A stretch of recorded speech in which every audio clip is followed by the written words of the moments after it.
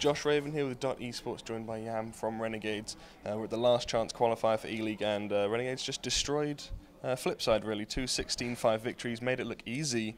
And first off, we kind of have to ask, how on earth did that happen, considering Flipside's recent performances? I'm honestly surprised, just as surprised as you are. But I think right now, especially just after replacing Sponge and me stepping into the IGL role, it's going to require a lot of our own guys to have big individual games, and they did. Azza and Justilo and Rick as well had all great games, and I hope they continue having great games.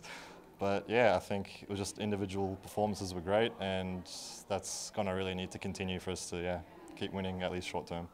Okay, now before we step onto Renegades as a team and all the news that's going on around there, we shall continue on with the E-League, and right now playing is going to be Virtus Pro and Gambit, I believe, and you will face the winner of that game tomorrow in the semi-final of the last chance qualifier.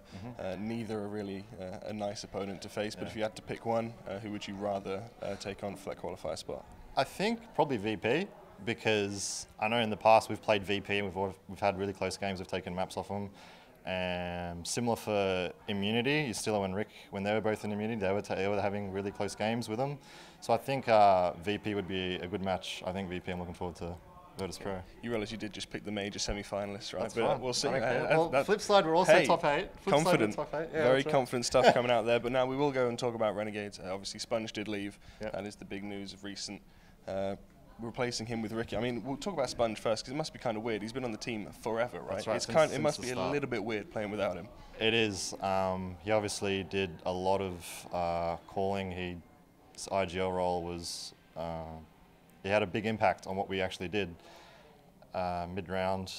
And yeah, now I'm basically, I put my hand up. I'm like, we're going to need an IGL probably, because I really wanted to get a second AWPer in the team.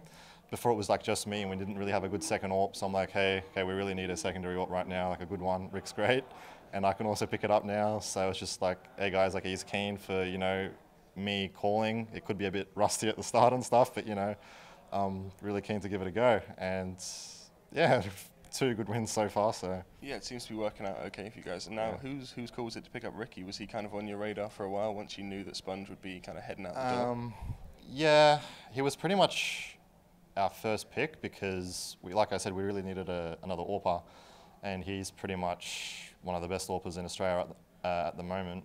And so yeah, it was pretty easy, the decision. So okay, now going forward, there's kind of been a little bit of rumours going around about what you guys are going to be doing as a team.